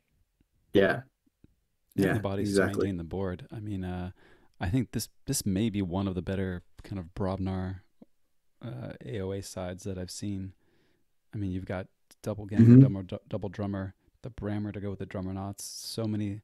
How many bodies? 1, 2, 3, 4, 5, 6, 7, 8, 9, 10 creatures? Is it 10 creatures? Yeah, in Brobnar Yeah. Yeah, a with lot the of Emerald. bodies. Oof. Hmm. Yeah, really interesting. And all 5+ Yeah, except for Bramo. yeah, and Logos efficiency getting you guys online early was also really nice. I could see from the brain side, I could see you guys crafting hands, which was really really interesting to see where you're building up for, especially that Mars turn was I was wondering when you guys were going to pull the trigger on that, just seeing them accumulate in the hand. Did it feel like the hand was clogged with Mars throughout the game, like you did not want to play the house, or was it was it a deterrent at all throughout the game? I never felt like our hand was clogged. There was definitely a Mm, point where we had Logos board. I think it was Logos board and 3 or 4 yeah. Mars pips in hand, and it's like, should we Mm, unload these pips? Should we play the board? Um, I think no, we had interesting. four Mm, Mars cards, 2 Logos, and then 2 more in archives, including the uh, time yeah. traveler. Um, and it felt a little awkward. I'm not sure I led you down the best path there because we unloaded the Logos, built up this big Lotus board, and then the next turn cleared out the Mars. Maybe we should have cleared out the Mars first and then gone Logos. I don't know. Mm. What do you think, JDG? Would you have gone different house sequencing there? I'm not sure. I felt like both options worked. I think the only thing that I was Mm. concerned about was because we were rushing for Amber, so I was afraid of like a Mm. Cutthroat or a Sensor Garcia. Mm-hmm. Mm-hmm. Yeah. Yeah, I didn't have the Cutthroat, and then when you fought with the Hexpian instead of reaping to 8, it kind of like foiled my idea of like maybe if we go Logos, I'll draw 2 cards and run Reap into the into it. Cutthroat. Yeah. Yeah, Yeah. Hmm. so that was a good play to stay at 7 there. Also, I liked the choice of Destroy Them All to kill the group think tank. Hmm. ST, I'm wondering, the way I laid out those logos, 3 of them would have died from the think tank, but had he not killed the think tank, would you have gone logos there just to reap a few times, draw, archive, and then wipe a lot of his board? Yeah, I definitely would have thought about it. Absolutely. I think that yeah, Yeah. it's a key creature in the matchup, and staggering them like how you did, I think was very, very important for the late game if we went there. So having it, just being able to use it, and then from there sequence alternating. Stagger So them yeah, completely. Like I knew I was going yeah, to lose 3 of them. yeah. But the reason I put them where they were is because if he had another Drummernaut, he could pull the Bramo back, and I Hmm. wanted to leave something beefier on the flanks, which was the um, Mm-hmm. think tank, and then the garbage guy. I forget what his name is. Oh yeah, yeah. Sanitation engineer. So yeah, So Yeah. that was an interesting turn because I was imagining hitting the bibliophile, but I Mm. do in retrospect think that the think tank was the right choice. And the only reason I was leaning towards the bibliophile was because of the ghost hawk too. You know, Mm. Mhm. um, but ooh, really interesting. No, the think tank was absolutely the right call. So good on the hand for being smarter there for sure. I think I'm on a big losing streak on the hand and brain. I think it's at least 3 weeks, maybe 4. So just consider that next time we play ST. Don't be so quick to choose me. I'm gonna pick you from now on, Quick Draw. You're stuck with me, all right? Awesome. Have to get off the schneid. Yeah. All Mm. right. Very good. Well, this is a lot of fun. We should wrap it up here. We've gone a little long, but definitely a lot of fun. Good times.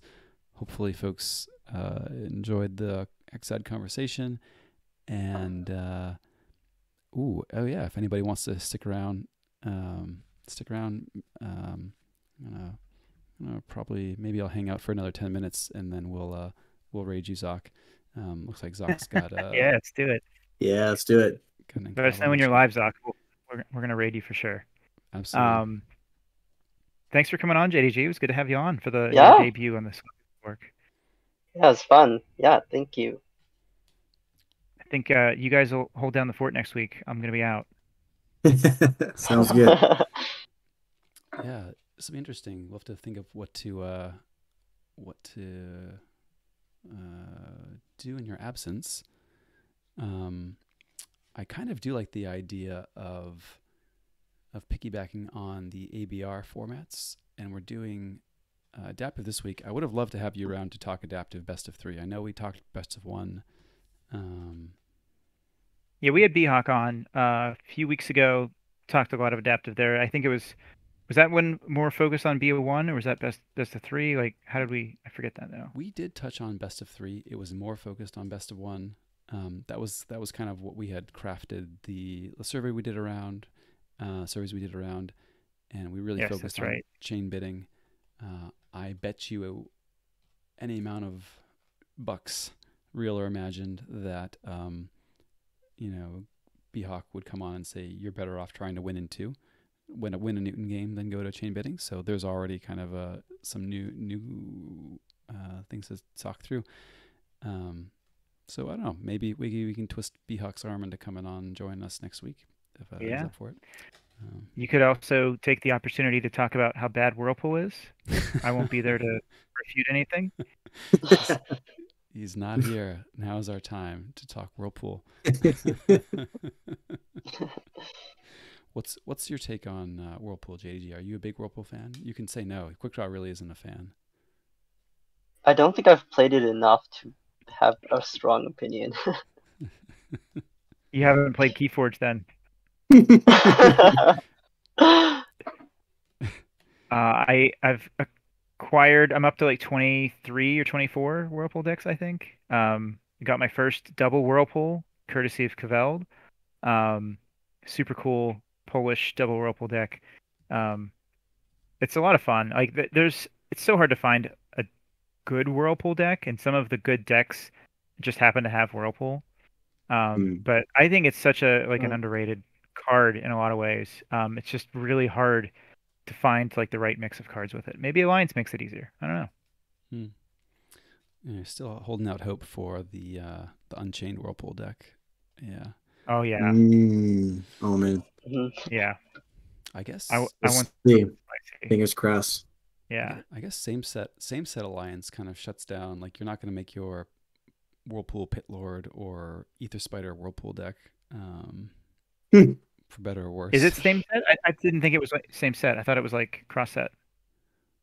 Unchained. Unchained certainly is cross set. Yes. Yeah. Oh, okay. The Alliance. You're talking about Alliance. Yeah. Gotcha. Mm-hmm. Yeah, I think there's only one Maverick Whirlpool in existence so far, and that is in Logos. And the deck doesn't really have any synergies with the Whirlpool. It's just a cool oddity. It's interesting to me. The Maverick rares are actually quite rare, especially if you are particular about the house that they're Maverick in. And maybe Zoc would be a better person to answer this, but I think there are only a handful of different Maverick rares. It's a great segue because Zoc obviously loves his Mavericks. His background in his stream is the Mavericks. And we're about to raid his stream right now anyway. So you can go look at all of his cool Mavericks and ask him in the chat what he thinks about the Mavericks. Yeah, so heading on over. Thanks everybody for hanging out with us. We'll see you next week on the Sloppy Lab. Yeah, so heading on over. Feel free to watch it. Thank you all for watching. While I figure out how to do the raids. Yeah, so we talked NKFL all night. Zoc's going to play some NKFL. Stick around and watch it. Good luck, Zoc. Good luck. Ready to raid in 10-9? Yeah, I've got the rare United Action. That's kind of my favorite one. That is a cool one, yeah. I'm trying to think if I have any rare Mavericks. Not that I know of. I saw that you were sporting it in your last NKFL lineup. That